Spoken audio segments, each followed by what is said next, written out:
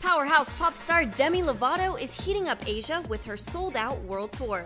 With a rapidly growing fan base across the region, the much sought-after star has added Cambodia to her tour list after overwhelming support from her fans there. We spent some quality time with the star on the evening of her concert in Manila. So you kicked off the Asian portion of your tour in Singapore, and now you're about to rock out with your fans here in Manila. How's Asia been treating you so far? It's just been amazing. I always have a great time over here. This is like my second time, so.